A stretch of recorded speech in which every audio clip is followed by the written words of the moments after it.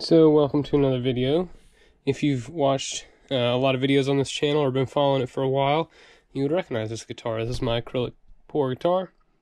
What I'm gonna try to do is put one of these like little spots here. It's they're like key holders.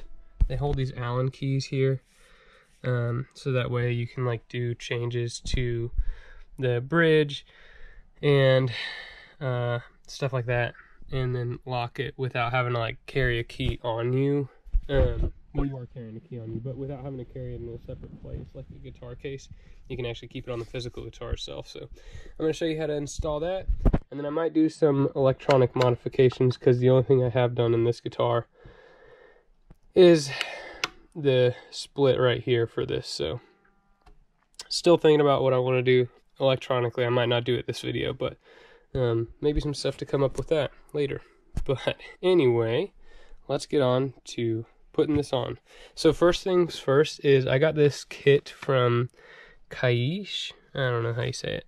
Maybe that's it. And whenever you get a kit like this, it's really important before you install it, make sure that these Allen keys that come with it actually fit your stuff, because it would be really embarrassing to install it all up and it actually not fit. So this one does match it all. It's a little more loose than I would like. It's like maybe a half a size smaller, but it totally works. I could get the correct size if I wanted to, but that works. And then this smaller one here goes into these, and this one fits as well. So yeah, really important that you check that. Small thing, but worth noting. So now I'm gonna go ahead and drill these holes, and you'll see in the next thing I'm gonna have my drill and get these installed. And make sure you tape up your drill like what I'm about to do for depth. Alright, so once I made sure it was in the right position, I actually put the Allen keys in here. Then I marked it with a pencil. I usually use something like this, and then I push out a lot of lead. And then I'm able to get deep in the hole and just be carefully like make a little circle there. I circled it out. I drilled the holes out with this taped on drill bit. And now it's time to install the boy. Alright, and in case you can see it, I have the bigger hole on the left and the smaller hole on the right, and so that's so the bigger Allen key is on this side here. That was a preference that I wanted, so make sure you're measuring up when you do this. Let's get it installed.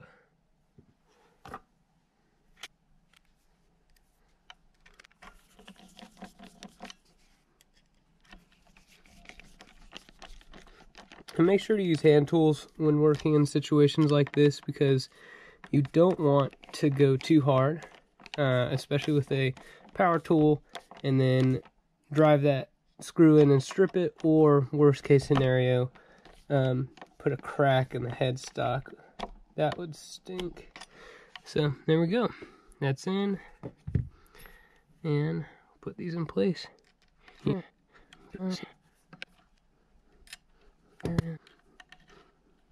There. So got these installed. I think this one's an angle, and that's why it's so weird.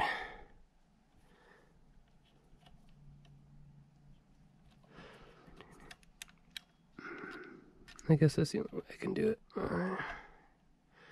Okie doke. So there we go. That's it. It's in there. And I'll show you an angle from the front here.